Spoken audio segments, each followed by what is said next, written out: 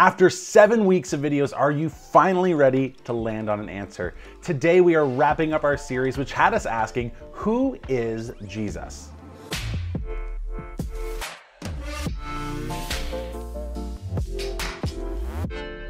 Hey, I'm Matt, and this is Truth Snack, a channel that tries to bravely tackle some of life's biggest questions. We started this series by acknowledging that Jesus is a good teacher, but when I looked at his teachings, I thought to myself, this sounds crazy. Am I crazy for believing this?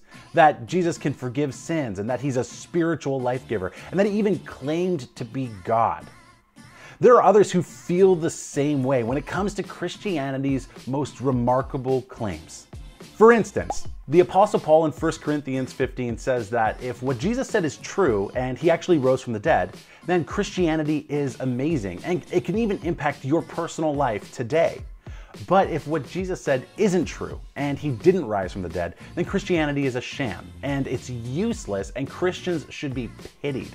When you were a kid, did you ever try to balance a light switch between the on and off positions? It's actually really hard to do, and part of that is because it wasn't designed to be somewhere in the middle.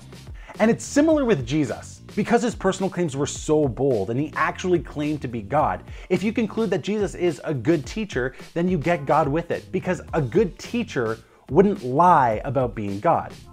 Otherwise, Jesus is a con man or he's crazy, but he's not a good teacher.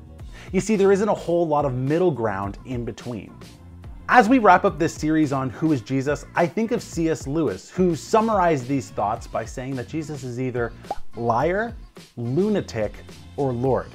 You see, C.S. Lewis understood that Jesus couldn't be just a good teacher. He was either something much more or something much worse.